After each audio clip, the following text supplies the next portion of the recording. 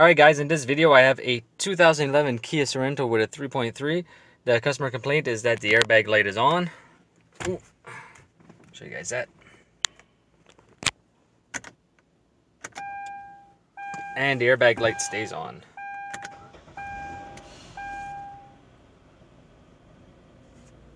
Oh, as you can see, the airbag light is on and it does stay on. So, what we're going to do now is scan the vehicle. Oh, wrong button.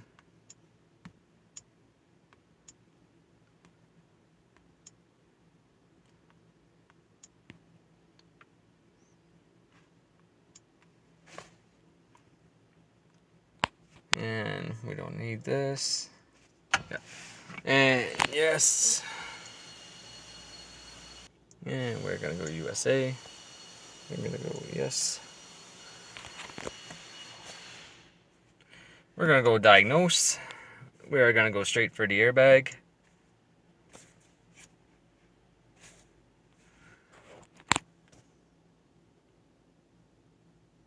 And we're gonna pause. It's a nice little feature with the hotel, being able to pause it. Now we're gonna go fault. We're gonna go airbag event 1.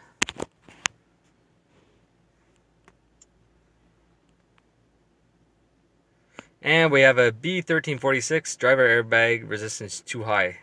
First stage. So when you're dealing with a driver airbag resistance too high, it's important to realize that there is also a clock spring that is involved, that it could actually go defective. So we're going to be testing out the driver airbag, which is this guy. And then if nothing changes on that, we're going to move over to the clock spring side and test on that side to see if we're able to fix this issue, diagnose this issue. So we are going to need a wiring diagram, and we are also going to have to remove all the trim and everything onto the vehicle in order to get the stuff. So I'm going to pause you guys. I'm going to start taking stuff apart so we can move a little more freely and have a nice little flow to this video. And actually, before I do that, we're going to escape. We're going to go to live data. We're going to go to current data. And we're going to look and see what our resistance is. So 2.73, driver airbag resistance 1 is fail. So we're going to take this one. And we're also going to take our number 2. And now I'm going to take it and start removing stuff so we can go and test. Alright, so now I have the DAB, or driver airbag system, undone, removed from the vehicle. Well, semi-removed from the vehicle. Everything's still plugged in. Now, one side is going to be your first stage. The other side is going to be your second stage. Now, when you come down to the wiring diagram, as you can see, they don't show you which side is your first stage and which side is your second stage. So the easiest way that I found was to come up here and just unplug. If you see if there's a resistance change.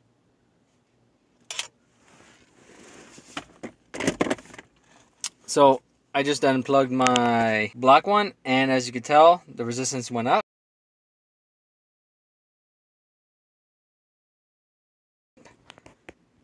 And now I'm going to remove it completely. And it went to fail. So the black one is my driver airbag first stage. So what's the next part that we're going to do is, if you guys have seen any of my other airbag videos, we are going to take a substituted load.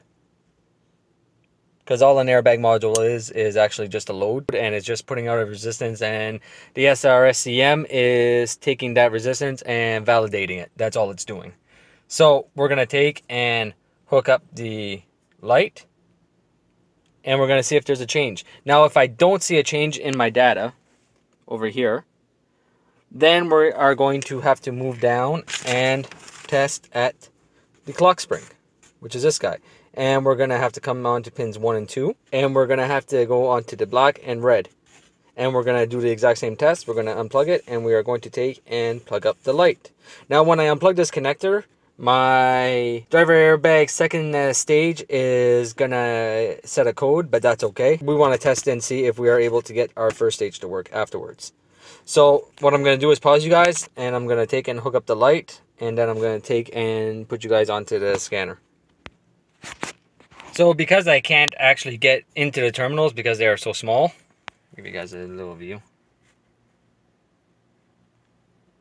Because the terminals are so small and I can't get in there, I took and I basically just undid the back piece of the connector in order to expose the wires. Now what I'm going to do is I'm going to take and connect my light bulb to the back of the wires, and I'm going to set you guys up onto the scanner, and we're going to see if we see a resistance change.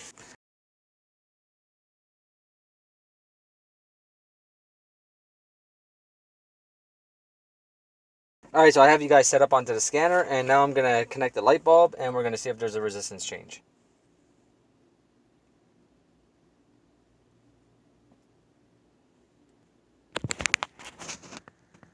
So it is touching, and as you can tell, well, it's still reading very, very high resistance, which is not supposed to.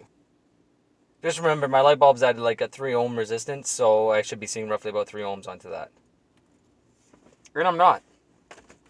So now what we're going to do is disconnect the clock spring connector. Show you guys that.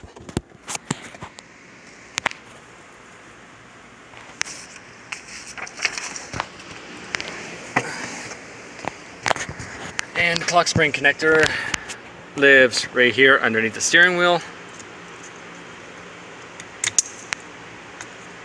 And if you remember, it said blue and red, which would be this one and that one.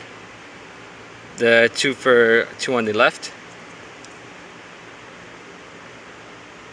And I'm going to take my light bulb and I'm going to connect it in there. Now, as I told you, my right will go to fail also. Now I'm going to take and connect my light bulb onto pins 1 and pin 2. And as you can see, I got 2.95 ohms. So where's my issue? My issue is onto my clock spring. It's that easy to test an airbag system. If I do the same test, well, actually, you want to know what? I'll show you guys that. So what I'm going to do now is show you guys the driver's side airbag, second stage, and I'm going to do the exact same test that I just did onto my first stage.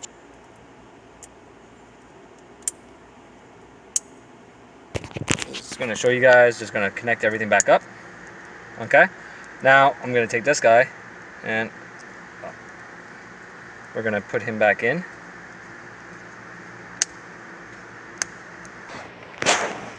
Now I'm going to remove the second stage. It should jump up to about 0.6, somewhere around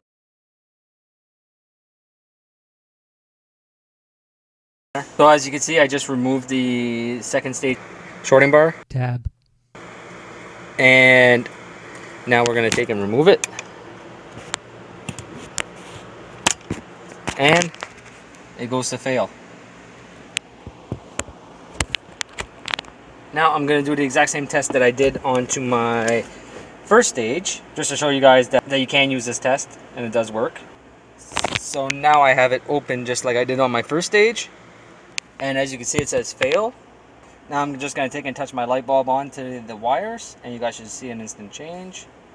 And as you can see, I got 3.35 ohms. So with that being said, my issue is onto my clock spring, and the clock spring is going to have to be replaced. And after it is replaced, this car should be perfect. So I hope you guys enjoyed this little diagnostic video on the airbag systems, and if you guys have any questions, please leave them and subscribe and comment. And I will see you guys next time.